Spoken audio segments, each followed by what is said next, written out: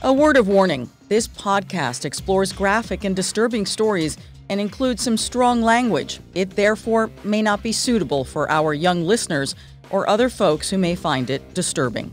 Hi everyone, I'm Ana Garcia and welcome to True Crime Daily, the podcast. This is a special edition. This is part 3 of our investigation into this insane fraud that was perpetrated by Jose Lantigua. Joining us is the insurance investigator who has been giving us all of the background of what was going on behind the scenes. Richard Marquez, you were the lead investigator. Thanks for helping us with this. I appreciate being on the show and hope I can provide some additional details to the story. So this is when it gets really interesting, because this is the point now when Jose Lantigua and Daphne are about to be arrested. Take a look. Jose Lantigua is laying low in his secret hideaway in Venezuela. He went through quite a bit of trouble and paying quite a few people who corroborated their story to show that he actually passed away.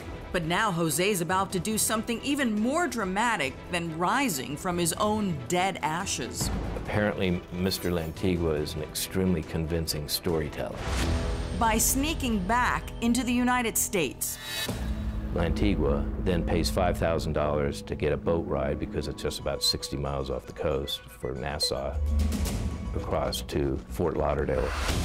He takes a Greyhound up I-95, comes to Jacksonville, stays at an airport hotel. The next morning, Daphne picks him up. Lantigua holes up in the couple's mountain retreat, nestled at the end of a long driveway hidden by tall pine trees. His children have no idea Daddy's home. His wife, Daphne, did have family visit in that house in North Carolina at Christmas time and Thanksgiving, and he would stay at a hotel because he'd move out, so they didn't know he's alive. But Lantigua apparently did see trouble coming. Remember that panic room we told you about? It's a safe house, a safe room is what it was called. It was something he had insisted on having built into the house. The bunker in his basement was designed to withstand a nuclear attack. It was equipped with 20-inch thick steel doors. And something like that can come in handy when you're hiding. Which is interesting because this house was purchased on your honeymoon. Yeah. And he said he wanted to do renovations. He renovated the whole house, yes. So he was already planning. Apparently. Jose then gets busy creating a new identity. He applies for a North Carolina driver's license using a stolen ID. But his next move to create a new life will be his last. He makes a dreadful mistake. He applies for the passport from the United States government. On his passport application, Jose uses the name of Ernest Wills, an African-American postal worker. But that was just the beginning of Jose's missteps. Jose actually listed the address of that mountain house in North Carolina and Daphne as the emergency contact. What turns out to be another dumb move. He had the Department of State on him, and they knew the passport was supposed to be delivered to a post office box in North Carolina. Though he changed his look for his passport picture, going from gray hair to a brown toupee and a fake goatee, it seems 3 mistakes was a charm. What had happened is Lantigua previously had a passport. He submits a passport again. Both of them were handwritten, same handwriting. Pictures come back, and they matched the faces because of the measurements between the nose and the eyes and the ears. And so the hunt was on. One of the things that was revealed in this investigation is that Jose eventually made his way back to the United States and was actually never too far away either from his home in North Carolina or his home in the Jacksonville, Florida area. I also suspected that. Do you see that a lot where the person actually comes back to family and to familiar areas? 90% of the time.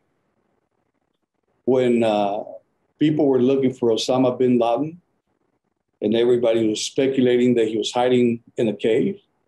I told all my friends, I said, no, he's living in a city, inside of a house, close to his family. Because everybody, human nature is so predictable. We all like, if we're used to comfort, we want to live in a comfortable area. If we have family, we want to be close to our family because that gives us a secure feeling. So typically when somebody disappears, it's always a good idea to look around their surroundings. The person usually stays very close to home. A few of them do go to the Maldives and things like that. There have been unbelievable cases of people who have faked their deaths and end up in far away, exotic lands. And we handle a lot of those investigations. I bet you did. And you probably know which one I'm talking about too, in the Maldives. Yeah. But for the most part, the people who fake their deaths do stay close to home. I find that fascinating. Typically they do, yes. If they can go back and they have the means and the legal way to come back to the States, for example, if they're traveling abroad. There's a case, actually, we didn't work this case, but it was a guy that lived in the UK. And I believe he was traveling in Panama and was canoeing and allegedly disappeared during the canoe trip. So his wife had him pronounced dead, and she got a declaration of death, and she filed for the insurance proceeds. As it turned out, they ultimately found out that he had been living in his wife's house all the time.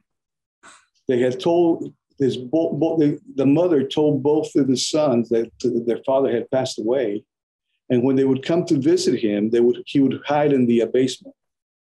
But eventually, the guilt. He could see his sons leaving the house with their kids.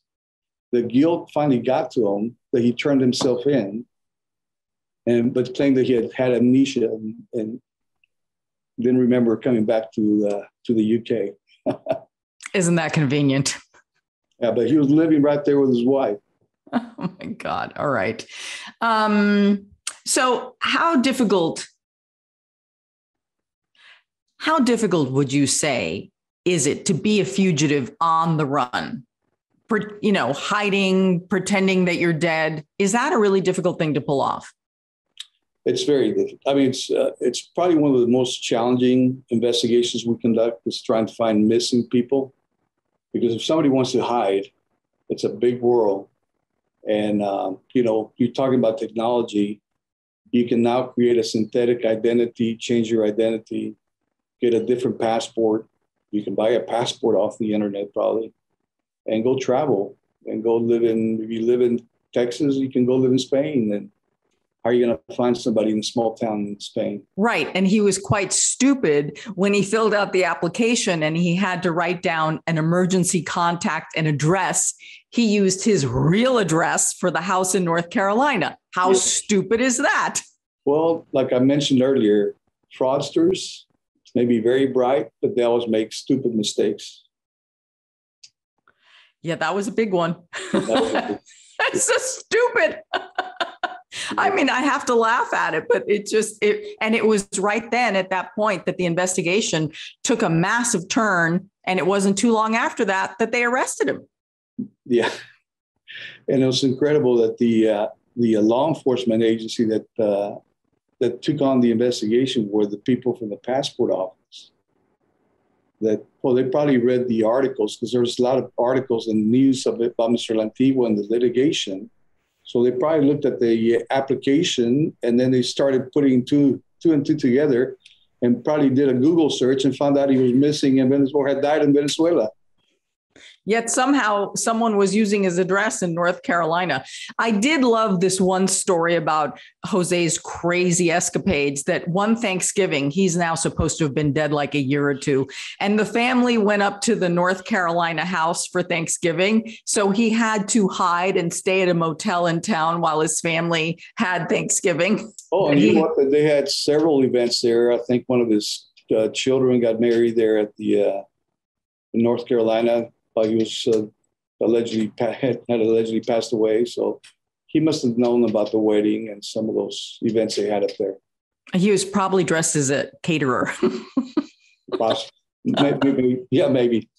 Again, but just the sheer audacity to literally be waiting in a hotel nearby while your family is celebrating Thanksgiving in the North Carolina home is just amazing. I mean, was he out there with binoculars watching? Only he knows. Up next, Jose has no idea that his life is about to take yet another dramatic turn. Take a look. The feds run secret surveillance on Lantigua. And after a year and a half, they finally get their man. He had been having work done on his Jeep, and when we got to the place to pick up his Jeep, these agents were already there, and they got him, and they handcuffed him and arrested him. Jose Lantigua immediately confesses and confirms that he is Jose Lantigua. He was wearing a toupee. He had dyed his facial hair. The couple is immediately separated for questioning. One of the agents came over to me, and this whole time that this has been going on, he's always been telling me, I have to be this person. Identity was supposedly the CIA had given him. So when the agent came and said, "Who is that?" I did what he had told me to do, and I said, "That's my friend," and I gave his name. And the agent looked at me and he said, "I'm going to ask you again. I'm a federal agent, you can't lie." But I was so terrified and so thinking of protecting him and my family, I lied again. And that's when they arrested me. The evidence is overwhelming. Remember, his life insurance policy supposedly worth $6 million? It turns out he forged it.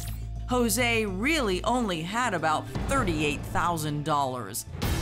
Jose and Daphne eventually both pleaded guilty. He's convicted of conspiracy and bank fraud. The judge sentenced him to 14 years in the pen. I think it was well-deserved. He will be in his 70s when he gets out of prison. He made a decision, he made a bed, and he's gonna have to sleep in it. And Daphne faced up to 5 years in jail for conspiracy. She wound up serving 17 months. But even while sitting in the slammer, Jose still had her under his spell. My family hired a lawyer to defend me. And I sat with him for 3 hours, and I told him everything. And he kept telling me, he said, "Daphne, that's all a lie. You were duped." And I'm like, "No, it's the truth, and you'll see, because the government's gonna expose it and tell the truth. It's all the truth."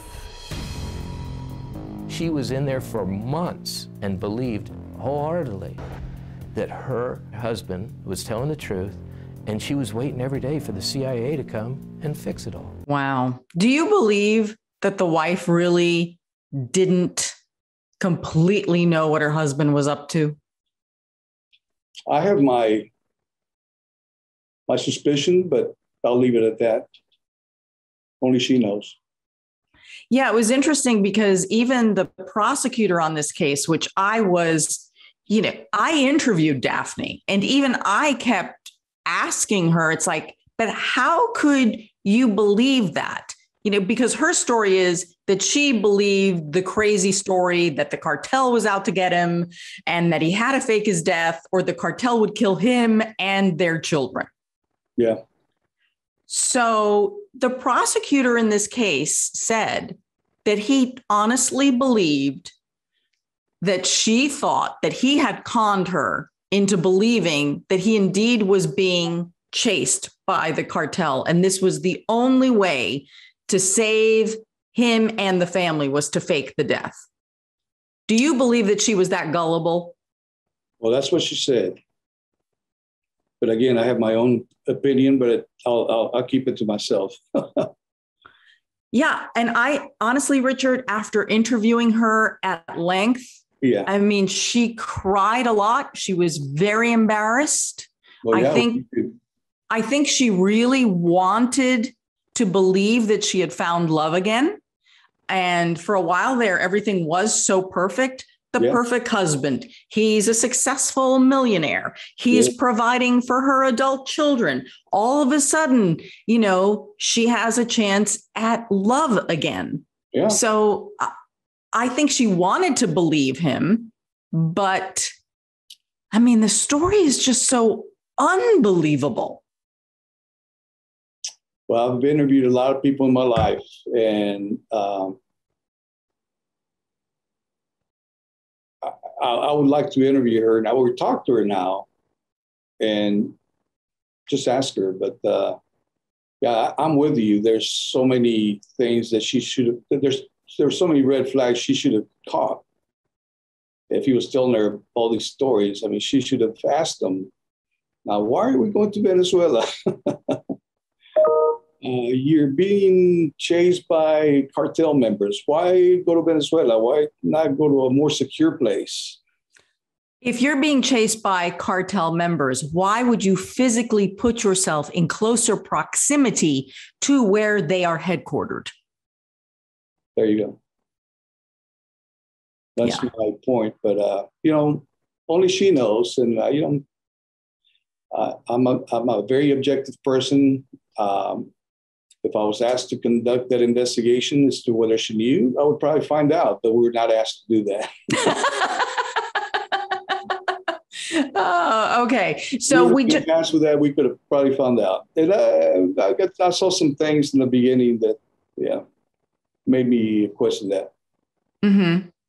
Yeah. Well, she did admit ultimately that she was part of the insurance fraud scheme, that she did go to Venezuela with him, that she did know that he was faking his death, but she claimed the entire time that she was doing this in order to protect him and the family from the cartel.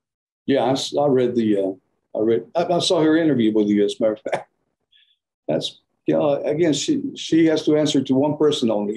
When you look back on the case now, does it feel like some of this was really premeditated? Looking back at the entire case, it makes you wonder if he had been planning this well before he traveled to Venezuela to stage his death. To be honest with you, I kind of feel bad for the guy. He had a beautiful family, beautiful kids, grandkids. And he risked a lot. I think he made a huge mistake. I think he's probably paid the price. Typically, people are motivated either by love, by money, greed. There's some motivations. And I think in this particular case, I think he got himself into a financial bind. I think he thought he was pretty smart and could get out of it. He knew some people that could possibly help him in Venezuela. And he probably thought, who in the world is going to travel to Venezuela and investigate this? With all the riots and all the problems they were having. That would be Richard Marquez and his team. Absolutely. That's what we do. One of the biggest questions about this story is, how is it possible that Daphne was so naive and didn't know what was really going on and what her husband was doing? This is what the children have to say. Do you blame her for having gotten herself in this position? You know, looking from the outside in, how could you be so naive? Why would you let this happen? You should have seen the signs. But being there and in the moment with him and how great of a con artist he was, he would have fooled anybody. Even though she served her time, Daphne remains under house arrest and must wear an ankle bracelet for 3 months. So Daphne, how far can you go outside? Just here, as far as I can go. She can leave only to go to church and hopes to find a job so she can somehow pay back the $871,000 Jose collected in insurance money. So now your mom is stuck with paying the restitution for both of them. Right, which I think is very unfair, because even before she met Jose, my mom had a house, she had a home, she had vehicles, she had a career, she had her life together. Daphne is filing for divorce and refuses to answer the dozens of letters he has written to her from jail. It's just junk, it's just garbage in there. So that's when I started returning them and just saying, I don't want them. For what? To hear more lies? To lie to his wife as he did, that's nothing but cruel and barbaric, because he turned her from being a person of good character to a person that's going to die as a felon. The ghost of Jose Lantigua finally busted. And as for Daphne, the fairy tale is broken. The glass slipper from her Prince Charming never fit. The fairy tale, it doesn't exist. You know, Richard, the question that everyone asks is, was Daphne really that clueless? Did she really not know? And even after I sat with her for hours and with her crying and answering my questions, for the life of me, I still have my doubts. What do you think? Was she that clueless? Well, I've wondered that myself. I mean, considering her deep involvement in every aspect of this staging the death, it does make me wonder whether she was clueless. Yeah, I have to tell you, if the prosecutor had not come out so strongly and forcefully saying, no, she truly believed this, she is a victim here as well, even though she was charged with, you know, the cashing in of the fraudulent insurance policies, because that part she did know. She did know that Jose was indeed alive. So that part, the government did hold her accountable for. But I always found it interesting that the prosecutor defended Daphne only in the sense of saying he really believed that she believed Jose. And I think if it were not for the prosecutor saying that, I'd have even more doubts. Well, I still have my doubts, but you know, I've talked to the prosecutor multiple times. He was a very bright individual. He interviewed her multiple times where I personally didn't interview her. So I have to take that he knew what he was doing and made the decision based on his own inquiries. I do believe there's one thing in Daphne's favor here, that when you really want to find love and you think that you have found Prince Charming and he's rich and he's nice and he's helping your family, once you think that you've found it all, I do believe people put on blinders and are willing to look the other way. I think there were always red flags, but Daphne was too happy in love to notice them. That's just my personal opinion. It's possible, because we do work a lot of cases where people fall for scams simply because they're in love and they don't want to see anything else. And Jose needed Daphne to pull this off. Absolutely, yes, he did. But so she could have been targeted. She was also bright enough, and she had children that I'm sure she wanted to protect. And she went pretty far to help with the scheme. It makes me wonder, as a parent, would you risk your life and your kids' lives in order to collect this insurance money? She claims that she did all of this to protect her children from the cartel. Well, only she knows. Mm-hmm. Only she knows the truth. You know, Richard, I always wondered, especially when I sat down and I interviewed Daphne, I always wondered whether he chose her for a reason, because she was so excited to find love again and I think she's always wondered herself, you know, was I a patsy? Did he pick me for this scheme from the very beginning? Or did he really fall in love with me and then all this happened? I could only speculate. I have no idea. We never looked into that, but it's possible. It's possible. He was smart enough. He knew he had some problems. Did he really need her? I don't know. I mean, did he really need her for this, to stage his death? I can only speculate that that's very possible. Well, Richard, let's talk about that, because there needed to be a clear beneficiary. And so the easiest way to do this with the fewest number of people involved would be to have Daphne be the primary beneficiary. Otherwise, he would have to bring in all his other children into the scam. Well, that's true, because he needed somebody to go with him to Venezuela, and he knew that was a risky proposition. Probably did not want to get his kids involved and having to travel there. And that's possibly why he chose her. In order to pull off this scheme, there had to be a very public funeral and the family in mourning. Now, as a parent, to put your child through something so painful as believing that your parent or your step-parent is dead, it seems so cruel. Do you think that the children suspected anything, the adult children? On a personal level or personal perception, I have my doubts that, I feel like they probably knew. There were some things that we noticed that led me to believe that they probably knew he was still alive. What were those things?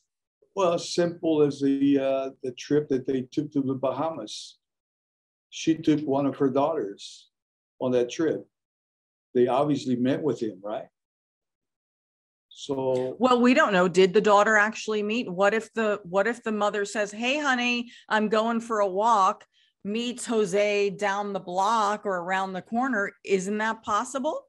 Well, it's very possible, yes. But it's pure speculation on my part. But there's so many. His son testified in court. He appeared to be very nervous, which, that's natural. But we saw other things that lead me to believe that they probably were aware of this. And to be clear, the only two people who have ever been charged in this fraud case are Jose and Daphne, none of their children. No. And quite honestly, I felt terrible for their children because he put them in a terrible bind. They appeared to be great kids. He actually, I saw where he used to hold a Bible study class with his kids, and he appeared to be a great dad. But I think desperation pushed him into doing this. Financial desperation. Do you think it's also fair? Daphne basically was held accountable for restitution to pay the money back. And I do like this part of their sentencing. Neither one of them can make any money off of their story in any way, because if they do, it's going to restitution. Well, it should. Several companies paid them, and they bought they bought some real estate and vehicles, and they spent some of their money on some nice things. So play the game, you got to pay, right? Let's talk about Daphne's sentence, because she was sentenced and she did serve time, and then she was in home detention with an ankle monitor. I saw it all when I sat there and interviewed her. Do you think that her sentence was fair? To be honest with you, I never really paid much attention to that. As soon as he was arrested, I remember the night he was arrested. I was at home. It was a Sunday evening, enjoying dinner with my wife and my son. And in the back of my mind, I had the case in the back of my mind. I was getting ready to go into my office at home to get ready for another deposition, which depositions can be brutal, especially when they're accusing you of wrongdoing. And I was pretty dejected. And I remember as soon as I sat down, I Googled his name, and the story about his arrest came up. So we had a pretty good celebration that night because we were definitely vindicated. Well, that's the third and final episode in this amazing fraud case. Richard, thank you so much for taking us behind the scenes to tell us what was really going on, because I always wanted to know more. Even though I covered this case, I wanted to know more. I'm like hungry for the details. Well, I appreciate you having me on the show, and I hope I was able to give you some additional details that were not well known. Yeah, absolutely. Some great nuggets of behind the scenes information. So thank you all. I'm your host, Ana Garcia. As always, you know, you can find our content on Spotify, Apple Podcasts, Stitcher, and Google Podcasts, of course, on YouTube, and subscribe to our newsletter and to our YouTube channel. Until next time, this is True Crime Daily, the podcast.